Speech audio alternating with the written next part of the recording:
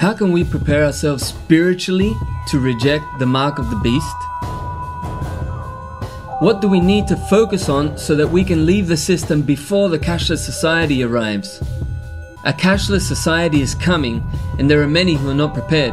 So in this video, I'm going to share with you 5 spiritual preparations that we can be working on right now that will strengthen us and will help us during testing times.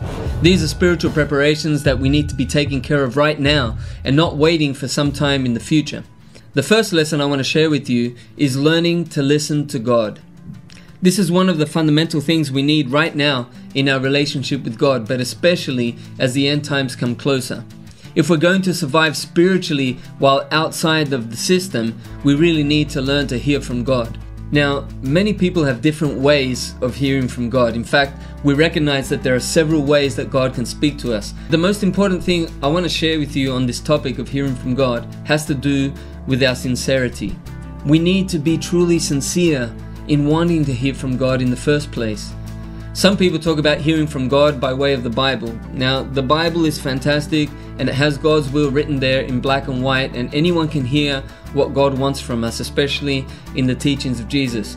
But the reality is, if we're not sincere, if we don't deeply desire to hear God's will for our lives, and we only just want to hear what is most convenient for us, then even the Bible becomes something that can cause us harm, as well as to those around us, because instead of coming away with the truth, we end up distorting the text to support a lie. That's why sincerity is a key factor if we want to genuinely hear from God. Another way that we need to prepare spiritually is to learn true spiritual discernment. Jesus said that in the last days there will be false prophets and false teachers, and that they will deceive many, including the elect, if it were possible, due to the signs and wonders that they are going to be doing. To recognize them and to not be deceived, we need spiritual discernment. And this spiritual discernment has nothing to do with religious dogmas or having the right doctrines. It's not about understanding if someone is a false teacher because they're teaching a mistaken doctrine or because they have the wrong theology. It has to do with discerning their spirit and discerning the motivations for why they do what they do. There are a lot of people who know the entire Bible and they have so-called perfect theology, and they've studied in theological colleges and received doctorates and all that kind of stuff and become reverends and pastors and teachers and all the different titles that they use for themselves, but they're still far from God, and they end up being false prophets and teachers because they simply speak about doctrines and dogmas, and yet they never bring you to a deep relationship with God.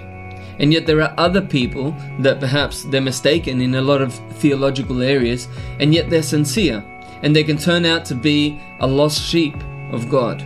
That's why we need spiritual discernment. We have another video on our channel called 5 Ways to Identify a False Prophet or Teacher. If you haven't seen it, I recommend it, because it's not focused on the many different false doctrines that are out there, but it's focused on spiritual principles that can apply to anybody. Now, another preparation that we need to make is conquering our fears. Both the system and the devil use fear to manipulate us, and we have to overcome that fear. We have to understand that life doesn't end here when our bodies die. I mean, one of the greatest fears that we can have is the fear of dying. It's the fear of losing our life or the life of a loved one. And that is the very fear that we need to overcome.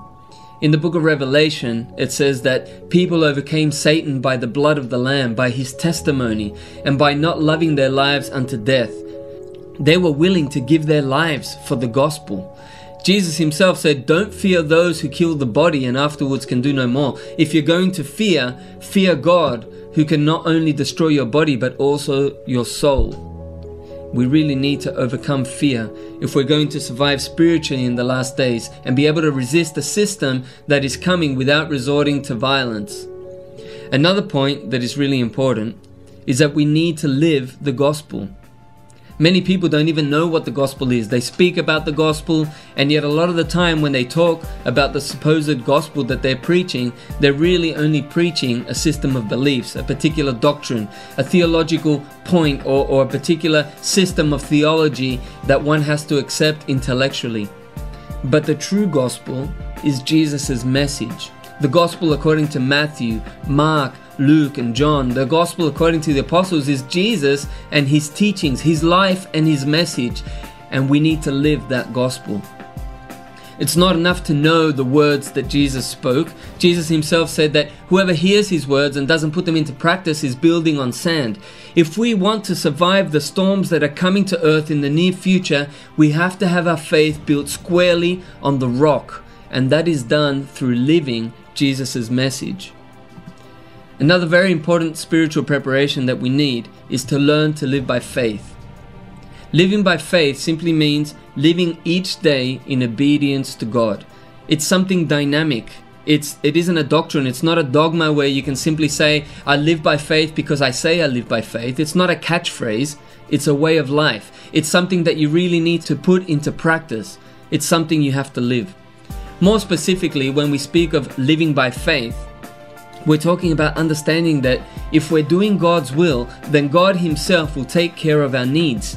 We're talking about the teachings of Jesus where he says not to worry about what we're going to eat or drink or wear, that the unbelievers are the ones who worry about those things, but that we shouldn't worry because we know we have a Father in heaven who already knows what our needs are even before we ask him. So all we need to do is put God's kingdom and his righteousness as our first priority, and everything that we need will be given to us.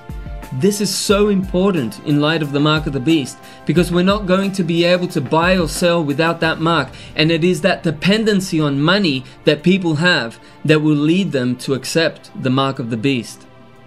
Only people that learn to live by faith and that trust that God can provide for their needs outside of man's economic system are going to be able to survive this test. Now, there are some very important practical preparations that we need to be doing urgently before the mark comes in. These aren't the same kind of preparations that most preppers are focusing on, like storing up food and building shelter. Those preparations are fine if God is leading people to do those things. But the preparations I'm talking about are things that you need to start practicing right now that will help you survive spiritually, even if you have no food and shelter ready, or if it's compromised somehow. I'm going to be sharing those practical tips in another video, so make sure you subscribe to the channel and set it to receive notifications, because we're going to keep trying to publish helpful information while we have the freedom to do so and while God continues to lead us in this direction. Please take these issues seriously. Remember, time is short. Let's make the most of it.